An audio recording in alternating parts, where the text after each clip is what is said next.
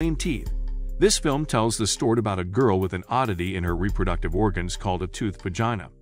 Any man who tries to touch her will encounter a grisly turn. How horrible her tooth cave is. Let's find out in Teeth. Teeth begins in a small town near a nuclear reactor.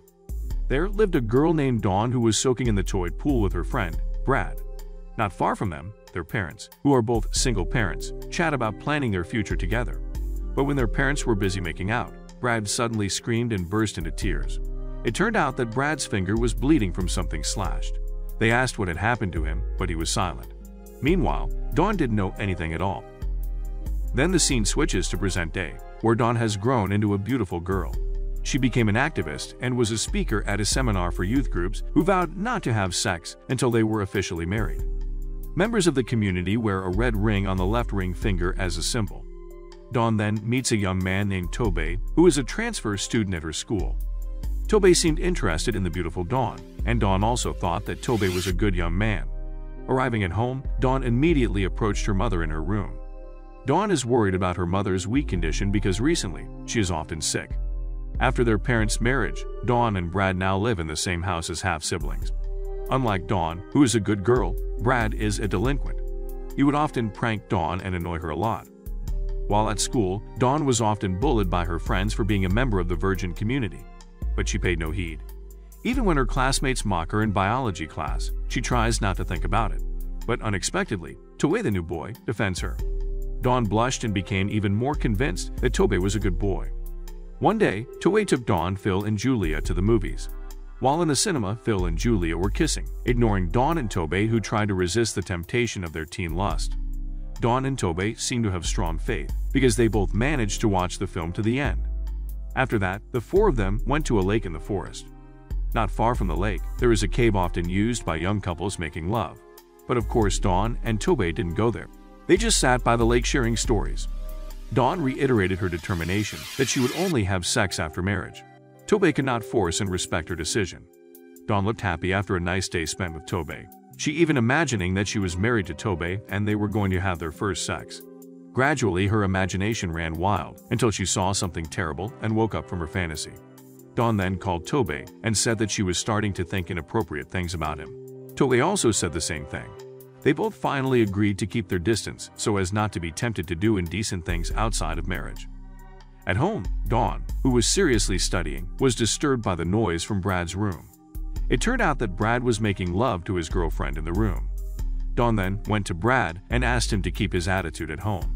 But Brad instead said inappropriate things to his half-sister. One day, Dawn invites Tobey to meet at the lake. Of course, Tobey did not waste the offer and immediately went there. They then swim in the lake. The young couple looked happy. Even though they seemed shy and awkward at first, they end up getting closer and fondling each other. Not long after, it rained. Dawn and Tobey then took shelter in the cave. They were making out in there. Tobey tempted to Dawn's beauty. He then seduced her and promised they won't do it again. Tobey's constant insistence made Dawn even more uncomfortable with his presence. Dawn had repeatedly refused, but Tobey persisted. Tobey, who was starting to lose his temper, intended to overpower Dawn. However, before Tobey had a chance to penetrate deeper, he suddenly screamed in pain and became even more hysterical after learning what had happened. It turned out that the tip of Tobey's dick was severed and blood splattered on the floor. Dawn was very surprised by what happened to Tobey. Still screaming hysterically, Tobey immediately threw himself into the lake and left Dawn alone. Dawn sat glum and pensive, remembering all the things that had just happened to her. She went home and lamented her fate of not being a virgin anymore. Dawn was still confused about what had happened to her. Tobey's screams of pain were still ringing in her head, and she felt very guilty for hurting him. The next day, Dawn was again appointed as a speaker in the virgin community. All members of the community warmly welcomed her presence.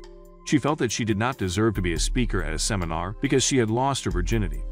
She then ventured to admit that she was no longer holy. Hearing Dawn's confession, the entire community then mocked her and called her the devil. Dawn, who has now been ostracized by the virgin community, then asks Ryan to take her home. Ryan is Dawn's classmate, who likes her. Ryan didn't even hesitate to ask her out on a date, but of course Dawn refused. She didn't want the terrible thing that happened to Tobey happen to another man. Dawn then returned to the lake and saw Tobey's car still there. She checked the situation around the lake, trying to find Tobey's whereabouts. After searching for quite a long time and not finding Tobey anywhere, she then went to the top of the cliff. There, she threw away her red ring symbolizing her virginity because she had lost her chastity. Arriving at home, Dawn then found out about abnormalities in her genital on the internet. She found an article about the myth of the toothed vagina. Because toothed vagina is a legend, she intends to have her genital checked by a gynecologist. Dawn then sees Dr. Godfrey, a gynecologist in town.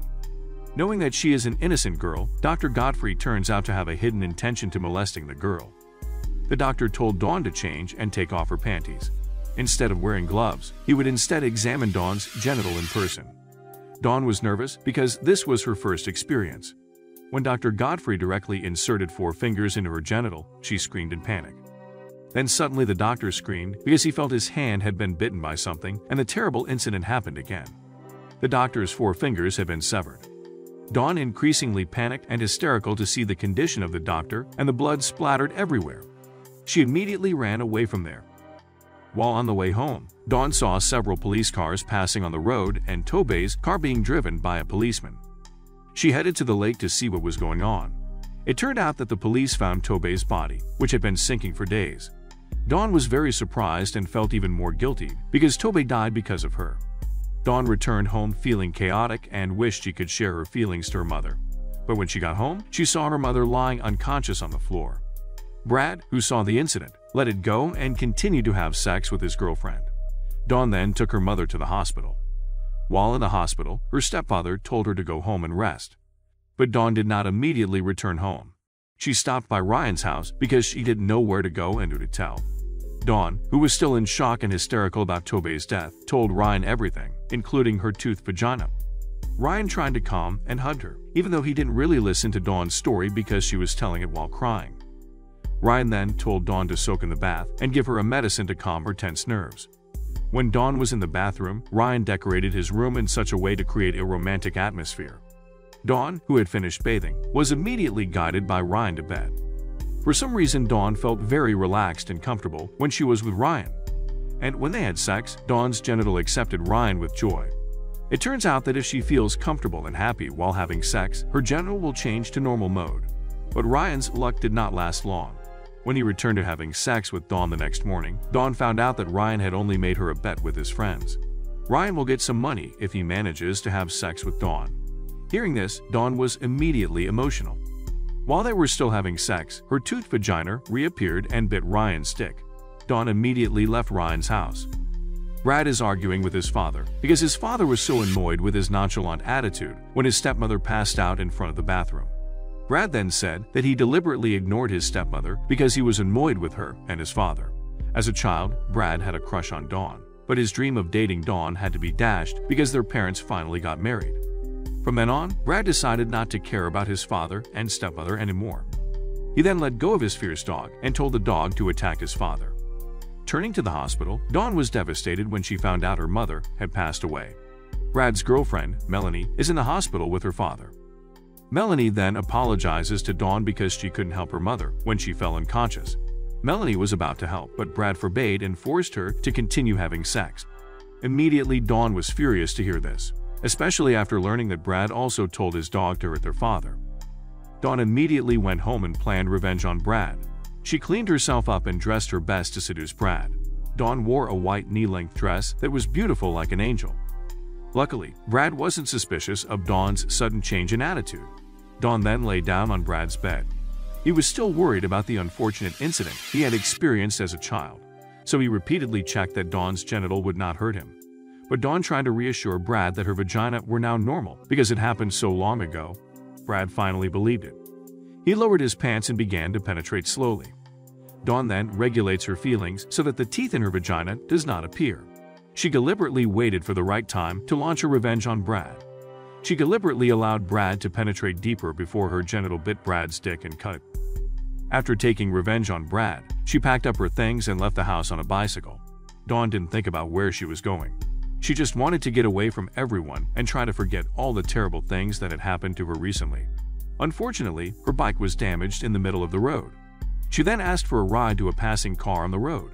Dawn stopped a car and found the driver kind enough to give her a ride. The rider is an old man who drives alone. When they stopped at a gas station to refuel, Dawn tried to get out of the car, but the grandfather had deliberately locked her in the car because he wanted to pervert the girl. Dawn smirked slyly, and the film ended.